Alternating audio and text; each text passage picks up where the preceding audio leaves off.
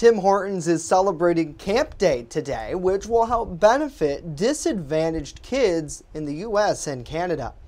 Blake Tarana, he's the owner of the local Tim Hortons chain here in Jamestown. He says the purchase of any hot or cold coffee goes to sending local kids to a Tim Hortons Foundation camp. He says the program has a major impact on youth here. We've probably had 5 or 6 of them, the kids that went to camp, actually come back and work for us. We have one that still works for us today. She went when she was 12, I believe. And actually now the program's changed a little bit. It used to be you went for 1 year.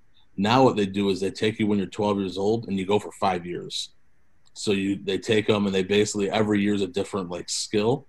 And they try to build up their entire all their attributes, so their character building and all that. So it feels good knowing that they come back, and some of the stories that we've heard at the national conferences and stuff of what people were the situations they came from and what they became was awesome. Yeah, Tarana says community members can also make direct donations to the foundation at any Tim Hortons location nationwide. Unfortunately, due to the COVID-19 pandemic, this year's camp was held virtually, but next year, officials are hoping to hold camp in person.